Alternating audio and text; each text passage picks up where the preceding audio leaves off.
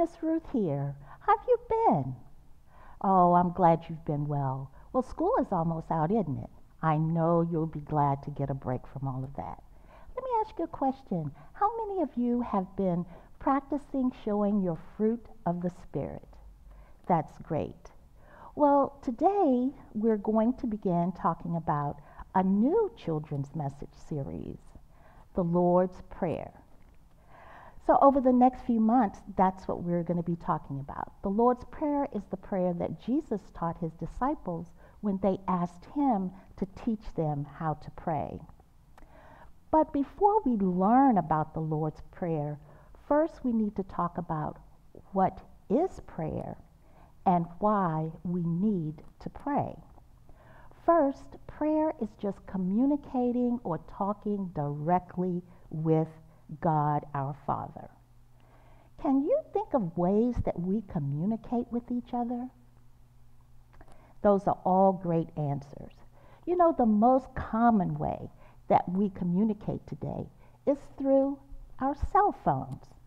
We communicate via text, email, Facebook, Twitter, and Snapchat. News services communicate with us through the newspaper and TV. Sometimes we communicate with each other through mail, letters, cards. People who are deaf often communicate through sign language. And sometimes we just communicate with gestures or just facial expressions. You know, long ago, people used altars and smoke and fire to help them communicate with God.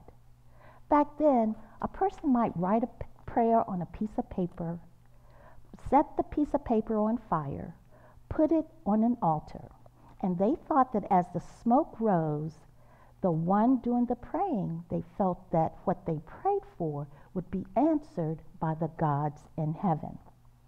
But because Jesus and the Holy Spirit we have today, we don't need to do such things to pray. So while we might not be able to call God on our cell phones, send him an email, a Facebook, text, or tweet, or Snapchat, we can still talk directly to God, just like you would talk with your friend or your parents. So why should we pray? Well, because prayer makes our relationship with God stronger and better. And praying also helps us stay out of trouble. Even though we can talk directly to God, there are some do's and some don'ts that we have to think about before we pray. Pretty much everything in life has ways to do things that work well and ways that don't work well. For example, think of riding a bicycle. It works well when you wear your helmet, you pedal, you keep your hands on the handlebars, and you look where you're going. It doesn't work well if you close your eyes, sit on it backwards, wave your arms in the air. So just like riding a bike has do's and don'ts, prayer has do's and don'ts also.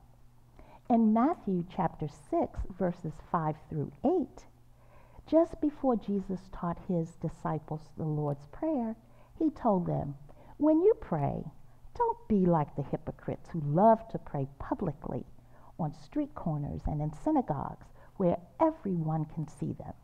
But when you pray, go away by yourself, shut the door behind you, and pray to your Father in heaven.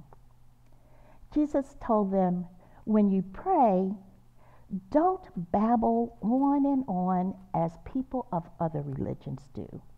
They think their prayers are answered merely by repeating themselves over and over and over again. So, if you've been listening, what are the two ways that Jesus tells us not to pray? Well, the first don't is Don't be like the hypocrites. A hypocrite is a person who say they believe one thing, but they do something else.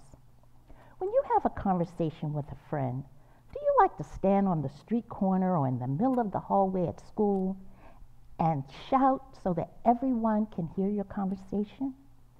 Of course not. People who want to have their conversations overheard are usually just trying to show off. Jesus doesn't want us to do that. He wants our prayers to be special conversations with God and God alone.